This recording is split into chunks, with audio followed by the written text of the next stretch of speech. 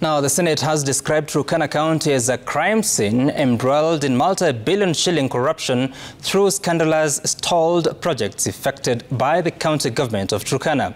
Turkana Governor Jeremiah Lomorukai told the Parliamentary watchdog inspecting the stalled projects that the financial discrepancies were effected by the leadership of his predecessor, Josphat Nanok, and called for investigating agencies to unearth the alleged corruption and bring to book those culpable. Seth Olale reports from Lodwar, Turkana County. Revelations of alleged multi-billion shillings graft orchestrated through overpricing of projects that have since stalled were made before the Senate Committee on County Public Accounts and Investments during an inspection exercise in Lodwar town. The 800 million shillings office of the Governor of Turkana is yet to be completed and occupied 8 years after commencement of construction.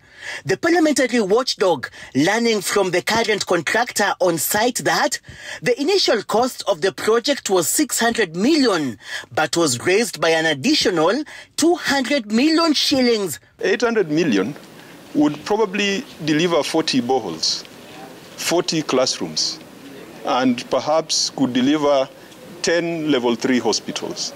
We don't have those kind of things. When we leave this place, we'll be going to see the governor's residence, which is stalled. Then we are going to see the speaker's residence, which is stalled.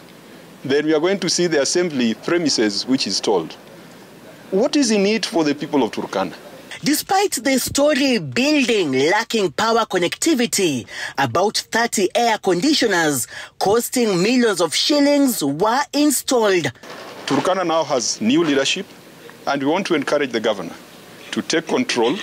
We want to encourage the governor to be firm, so that we don't seem just to be investing in things for the bosses and things for the political classes. We need to see a lot of this money going out to help the women and the youth and the people of Turkana. Next stop, the incomplete official residence of the governor, still under construction.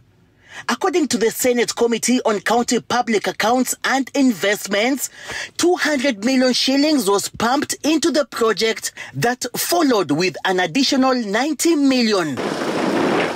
The Parliamentary watchdog labeling Turkana County a crime scene embedded in massive multi-billion shillings graft through stalled projects.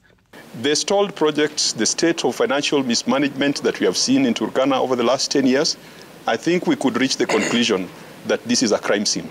Turkana Governor Jeremiah Lomorukai squarely blaming the leadership of his predecessor for the alleged corruption. This thing was perpetrated by the regime that left, and many other projects in this county, including even the governor's residence.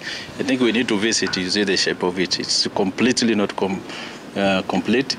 And this is because of, to me, I think there was lack of leadership. Earlier this week, during examination of audit queries at the Turkana County Assembly, Governor Jeremiah Lomorukai revealed that the assumption of office of governor declared a pending bill worth 7.2 billion shillings in its handover report.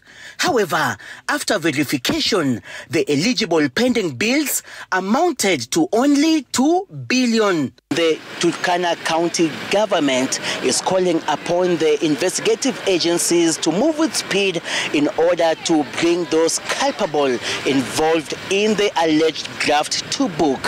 Seth Olale, Citizen TV, Lodwar Town, Turkana County.